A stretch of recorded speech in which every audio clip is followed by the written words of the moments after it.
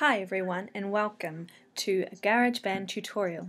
Today I'm going to be showing you how you can adjust the pan, reverb and volume of your tracks so that you can create cool effects. The first button we need to go to is over here. But first, here is my example track. I have some typed in musical compositions and some loops.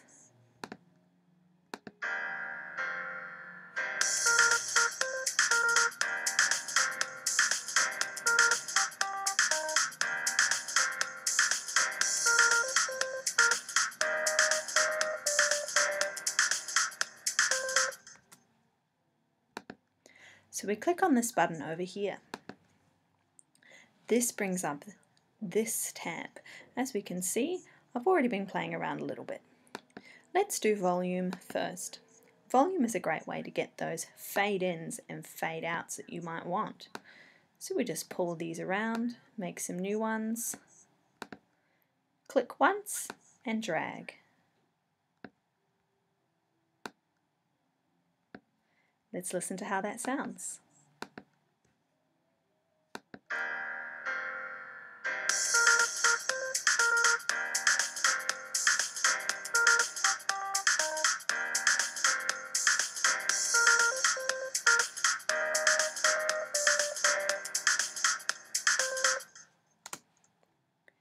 Next, let's do some pan.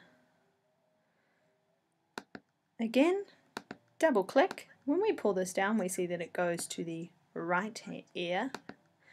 When we pull it up, we go to the left ear.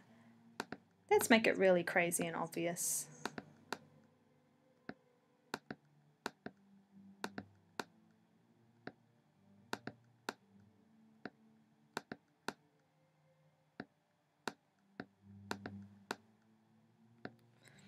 Let's listen to how this sounds.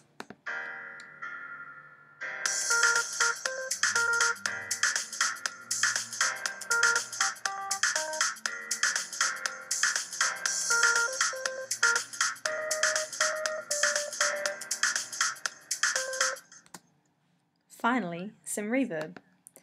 Make sure reverb is connected.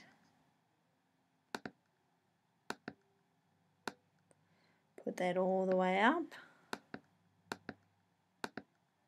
Bring it down again. And let's have some reverb right at the end.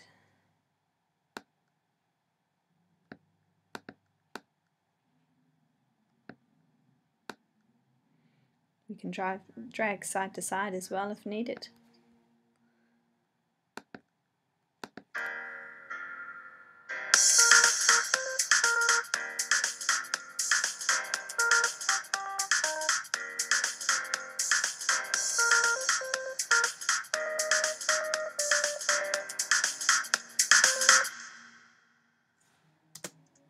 So there you go. If you need to play around with this more, please feel free to download this video from Schoology and make your own example tracks and have a play. Remember, it can always be reversed.